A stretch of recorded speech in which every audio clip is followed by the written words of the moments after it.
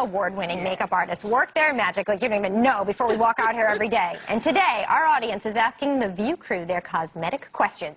It's my eyelashes. They're so thin. I don't know what to do about them. Please help me. Tell me what I can do to make them look thicker. Your lashes are so yummy. I can't There even are take it. so many great options out there now. Revitalash, which is was actually formulated by an ophthalmologist for his wife who had cancer.